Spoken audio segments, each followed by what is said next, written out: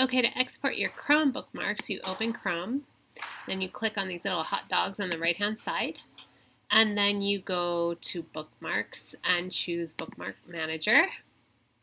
And then from there where it says Organize, click on the little triangle caret next to that. Select Export Bookmarks to HTML file, and then I'm going to call these Chrome bookmarks. I'm going to put them on my desktop. And then I would choose Save. Now I'll navigate to my desktop and I find my Chrome bookmarks right here, and I would then save these to my external hard drive.